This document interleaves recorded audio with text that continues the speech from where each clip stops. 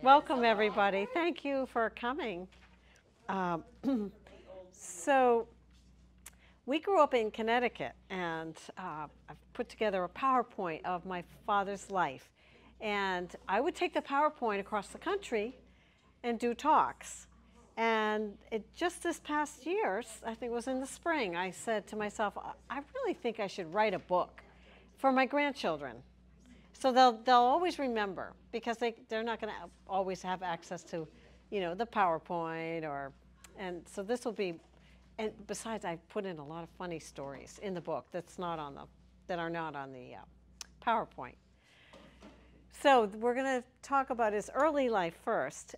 This is the life and art of Robert Childress, Connecticut's shoreline illustrator. He was born in Lawrence, South Carolina, and he was given his first paint set by his aunt and uncle. And he never had an art lesson in his life. He was around 8 years old. He would ride out on his pony and paint the red clay hills and farmland around his home. And that's just an early example of an oil painting on board. And he first signed his works as a child, Bob C. He later changed it to Robert Childress. Let's see if I can do this. Oh, that was around 8 or 9, 10, very early. This was another house nearby in his childhood where he lived in South Carolina. And then he grew up. He went to Clemson University, got a degree in architecture. And to pay for Clemson, or to help his parents pay, he would go door to door asking them if they'd like their coat of arms painted. And people were thrilled. So he would paint coat of arms. And he graduated in 1936. So since there was no call for architects at that time because it was the Depression, he decided he would work with his artwork to make money. So he was first hired for the Charlotte, North Carolina Observer, the Charlotte Observer newspaper, and he did ad layouts.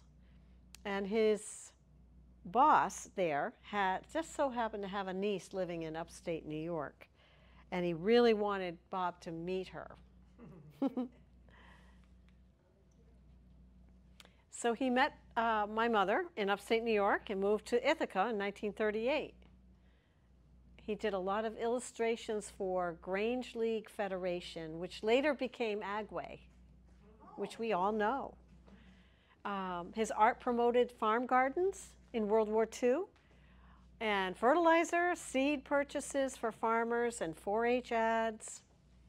And then he and my mother were the first to sample bird's eye peas. They would have to fill out, rating cards. And this is just an exceptional pencil technique he had. All these are little fine pencil lines. Reminds me of Norman Rockwell. Yes, well, they were friends. They knew each other. Oh, yeah. That makes sense. Yeah. I donated a lot of his commercial work to the Norman Rockwell Museum, as well as his original Dick and Jane sketchbooks. So that's all over at Norman Rockwell right now. Oh, I'll have to go back then. Yeah, well, make sure you call and ask them first, because they're still doing, I think they rotate their exhibits, so. I haven't been there in a couple of, since This is Chick Starter, to get your chicks off. Very cool. Have your fertilizer in the barn by February 1st. It's all pencil. Isn't that amazing? The pencil, I could not. Like a painting. That's my sister. Oh my God. Yeah. Did she become Jane? No, that was my other sister. But this picture is in the book. And you'll see right next to this picture is her actually modeling for it. So she's bending over like this, and my mother's holding her leg up. And so I've got that whole photograph in the book. I think you'll enjoy it. And those are my two brothers. Yeah. Oh, that looks like right out of the book. Oh, yeah. Country Gentlewoman. That was a cover for a major periodical. So this is the story I love to tell. Duncan Hines lived in Ithaca, and he sold ice cream out of his garage. Oh my gosh. And they, my father and his boss and was one of the deans of Cornell, had lunch together, and they said, let's talk Duncan into franchising his ice cream. And my father said, well, how are you going to do that? And they said, well, we decided, we talked about it, and you're going to paint his portrait, and that's going to appear on every carton of ice cream. So they presented the idea to Duncan Hines, and Duncan loved the idea of having his portrait done and having it on every carton of ice cream. And it later led to the cake mixes. And I remember as a little girl going into the grocery store and seeing the red cake box mix, and on the back was a little miniature version of the portrait. And they don't have it there anymore, but yeah. Does anybody remember the ice cream? I don't remember. No. Duncan Hines ice cream. But that's the portrait, and it's on the back of the Duncan Hines cookbook. It's an old paperback, obviously, cookbook, but it gives you an idea. And that, it appeared in Look magazine. There's the ice cream. I bet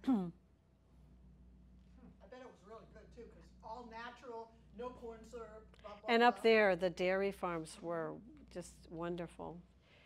So he became intimately involved with Cornell. He was commissioned to paint the deans, which are still hanging to this day at the Mann Library at Cornell. He was also commissioned to paint the portrait of U.S. Justice of the Supreme Court, Senator Burns. And then I have a note at the bottom here of his studio. Our house and studio were in our home in Saybrook, Connecticut, Old Saybrook, Connecticut. So I have a little note here that he also did the portrait of the principal of the Old Saybrook Elementary School. These are just some of the portraits. So if you notice, he had most artists, they can either do people really well or landscapes really well. Very rarely can they do both, and I think he had a real talent. I was going to say, they look like photographs. They're photographs of the portraits. Well, I know they are. Yeah. But And the two on laying flat, the one on the left is my sister, who was the model for Jane, and the one on the right is my portrait for Sally. I was Sally, yeah. That's my portrait. I have that. I have that in my home. that is so cute. Yeah. And my mother's portrait, which I also have at home.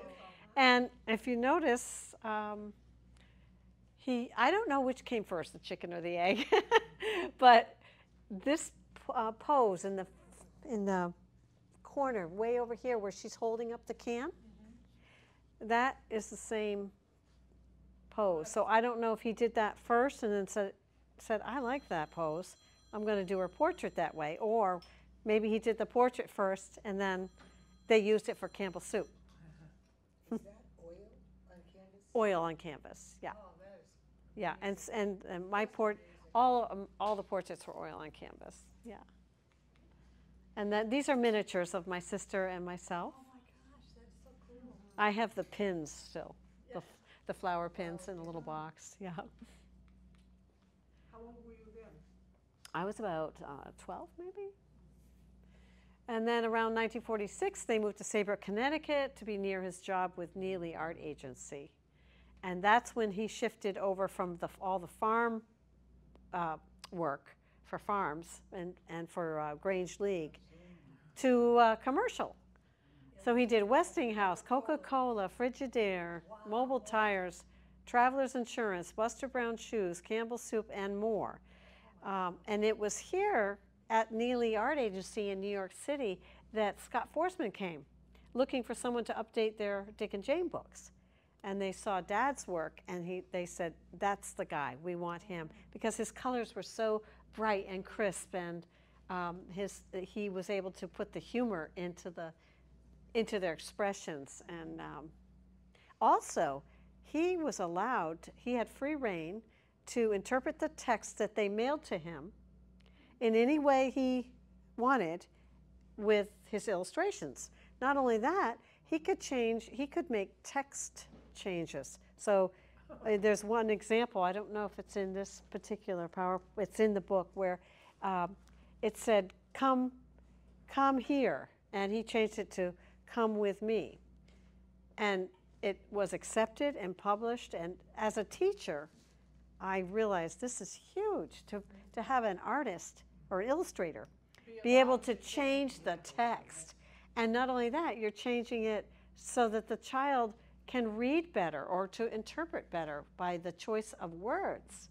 It's amazing to me that. Can I ask a question? It says find a new illustrator. Did your dad draw pictures and then, or did someone draw pictures before your dad of the Dick and Jane? Yes. Yep. Okay. And they were kind of the gray, muted colors of the 40s. So you see those older books, you'll see they're kind of not crisp lines, and they're kind of. So when I was little, it was, in the late 50s, early 60s. Yeah. That was your dad's. Yeah. He illustrated from 58 to 68. Yeah. So these are a couple of Coca-Cola Frigidaire ads. Some of them were in the Saturday Evening Post. This is a picture of me that he, with the real pictures of me putting on my shoes, and they're on the wrong feet. And I'm so proud.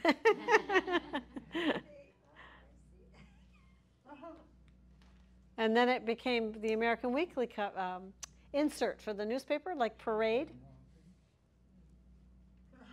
So what year did he start doing the illustrations for? Dick and Jane? Yeah. 58 to 68 is what he did, yeah. Okay. This is my sister, the one that was going over under the barbed wire. And this is for Coronet magazine, which is like a Reader's Digest. And she was waiting in the brook. Yeah. And then there's a bigger painting of that. But Excuse me, can I take a picture? absolutely. Boy, Gary, Bing Crosby. So he used a lot of his family in the pictures then, right? Yeah, oh yeah. Let me just, That's 55, 55. can I walk out from the camera? I was a month old. It's okay, you can go right by. Because you're it. going to cut it No, out. but yeah, he's gonna edit the whole. I just wanted to let you know, if you're interested in pictures, I have a lot of these in here that you wouldn't My have brother to. just bought the book. Oh, He's the Larry, I said. okay, gotcha. All right, good. Thanks. I wanted to save you from all that work. I was born August 25th, 55, so I wasn't even a month old. Oh, When that came out. now this is my other sister that was the model for Jane. I have a question. Yes. How long do you have to sit and pose? Well, it was, my mother helped a lot with us in posing and getting us into costumes and getting us to sit still. And then he would just photograph and work from the photograph. So it wasn't bad. So it's not like you had to stand there for hours. Right, right. You did it. So from 58 to 68, Bob illustrated the reading primers. His family were all models. I was Sally, Sue was Jane, my mother was the mother, and Brooks, my oldest brother, was the father, because believe it or not, he was a freshman in college when I was in kindergarten, so it worked out. They had 3 children up in Ithaca, New York. They were older, and then 10 years later, they had myself and my sister that was Jane. Oh, I love that. And this is where it said Bob had complete reign over how to interpret the text, where the characters were placed, and how to show meaning in oftentimes a humorous Rockwell-like way. So your dad was Bob? Yes. Was he an educator? No. No. He graduated from Clemson with a degree in architecture. And this is just one of his rough sketches. That's the sketch of the cover, and then, Oh, God, I remember. Oh, and if I go back, I see the used to have beach that ball. The yellow book up in the corner. I think Yeah. that was one of the first books. So see the beach ball. This is fun wherever we are, and then when you see it here, there it is. Oh, my And that's me ringing the doorbell. That's the book I had. I don't know what happened to Was that. that your dog too? Yeah, we had a little dog named Curly who was Spot, and we had a cat, Puff. And this is me and my mother walking down the sidewalk at our house. And that's going to be for the next sketch. Oh, is that? Look in here. And then that's my brother, that one that was in college. And we're going down the slide. And he's modeling as the dad. And there's the rough sketch.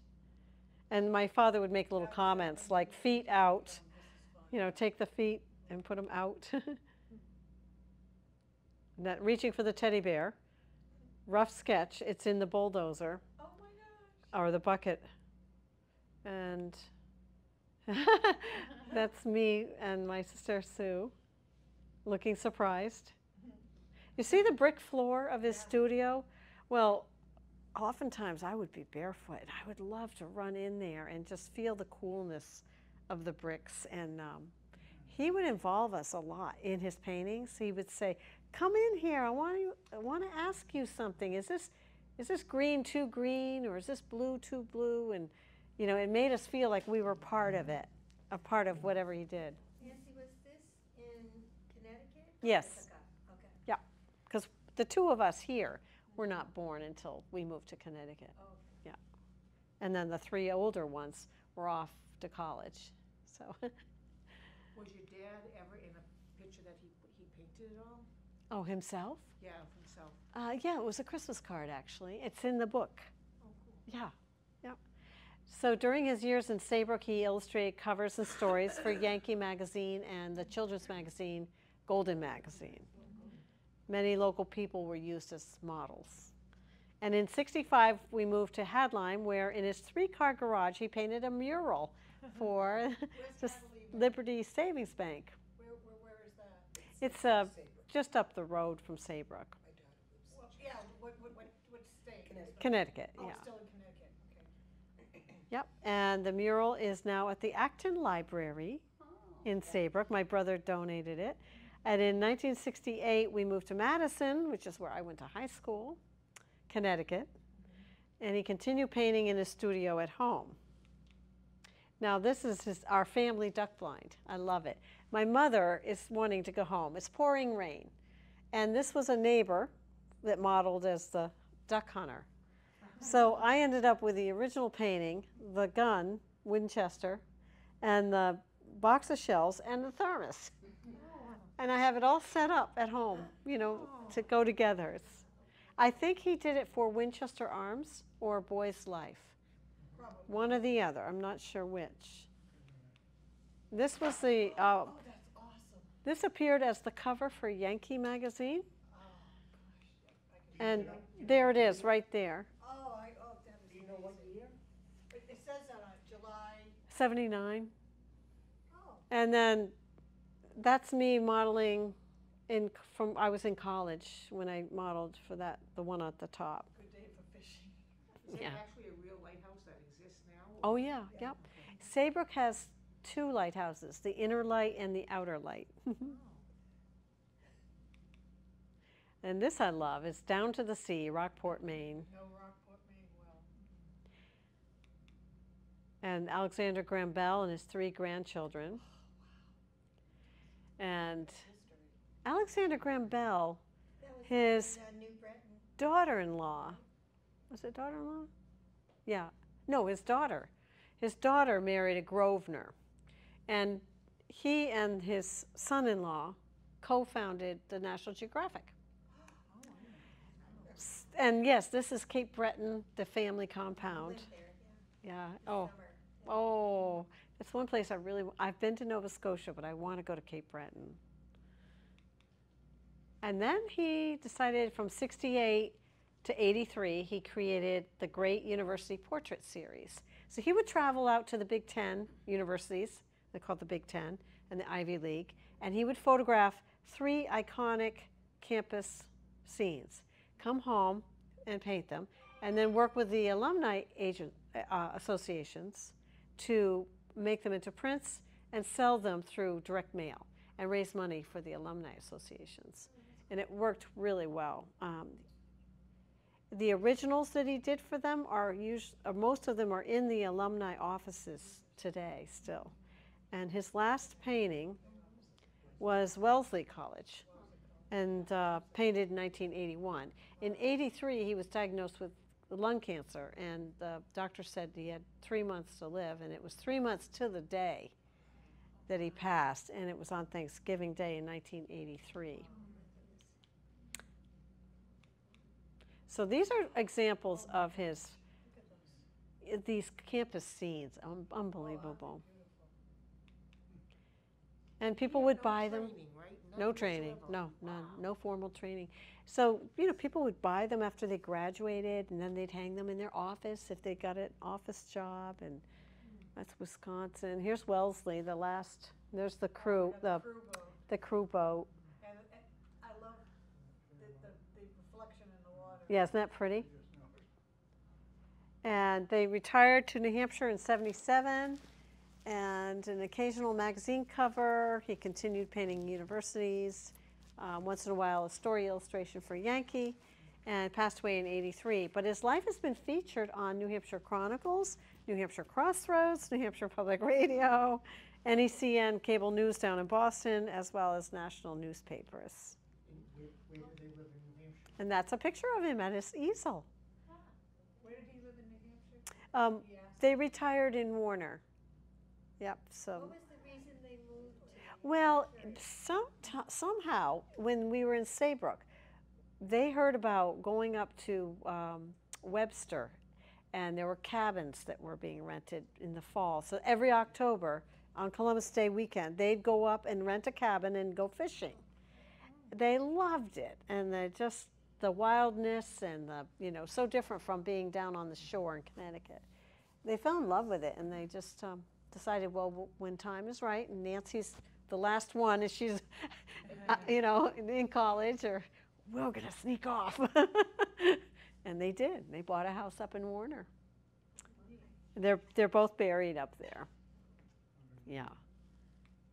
So I think that's it. Yeah, that's it. Is that him?